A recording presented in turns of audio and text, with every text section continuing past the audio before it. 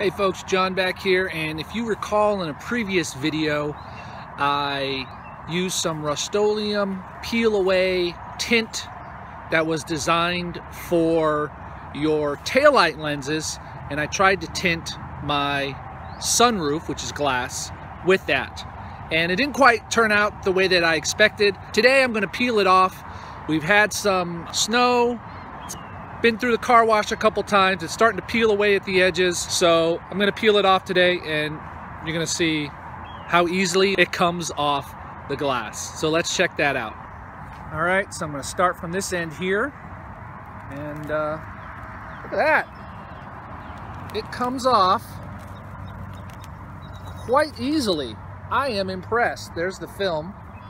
Woohoo!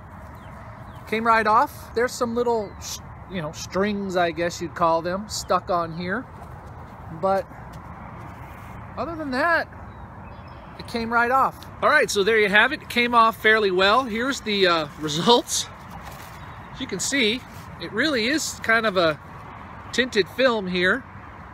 And it came right off all in one piece. I didn't have to break it up or use a plastic razor blade or anything like that to cut it off.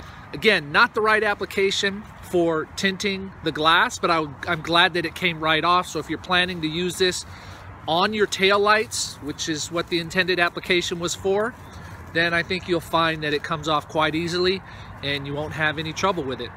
So that's it for this video. Thanks for watching, and don't forget to like and subscribe. And if you do subscribe, ring that bell to get notified whenever I post new videos.